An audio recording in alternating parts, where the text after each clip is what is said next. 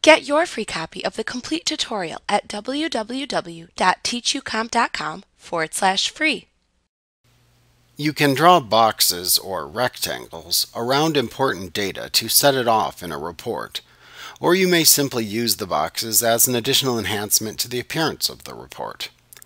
Creating boxes within a report is very much like creating lines in a report.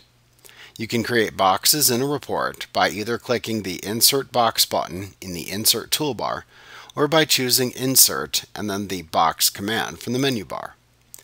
Once again, your mouse pointer will appear as a pencil when you hold it over the report. At that point, click and drag from one corner of the area over which you want to place the box across to the opposite corner, releasing the mouse pointer when the box covers the desired report area.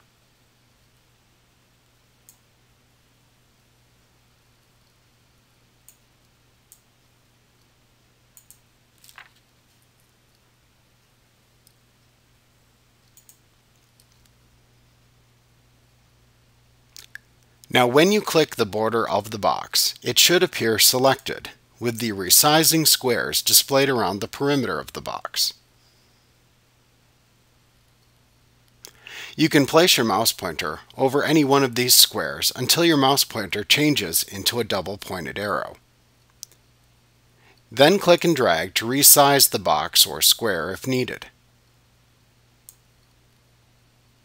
You can place your mouse pointer over the border anywhere except where the resizing handles appear, and click and drag at that point to move the box around within the report section.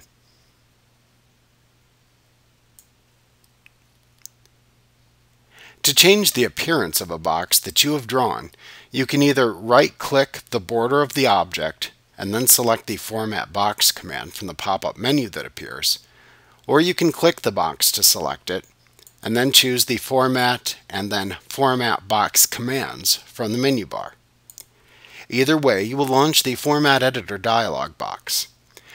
There are two tabs in this dialog box which are used to change the appearance of boxes: the Box tab and the Rounding tab. You can click the Box tab to display general formatting options for the box. You can use the Style drop-down to select the border style of the box: none, single, dashed, or dotted. Click the button in the Width section that represents the desired thickness of the box's border. Use the Color drop-down below that to choose the color of the box's border.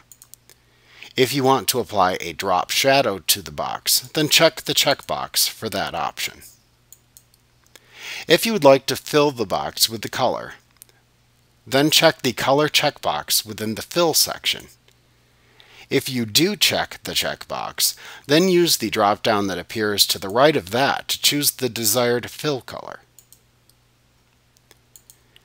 If you check the Always Close Border checkbox, Crystal Reports will end the box to enclose the data displayed on a page when a page break occurs within a box in the report.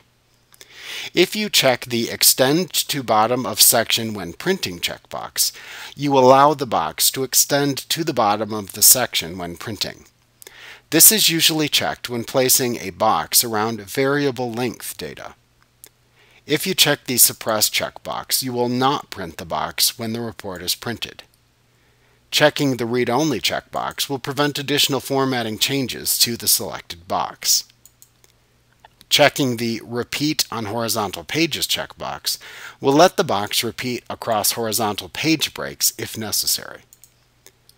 Checking the Lock Position and Size checkbox will set the position and size of the box so that it cannot be moved within the report. When you're finished, click the OK button to apply the formatting changes you've selected. Like what you see? Pick up your free copy of the complete tutorial at www.teachucomp.com/free.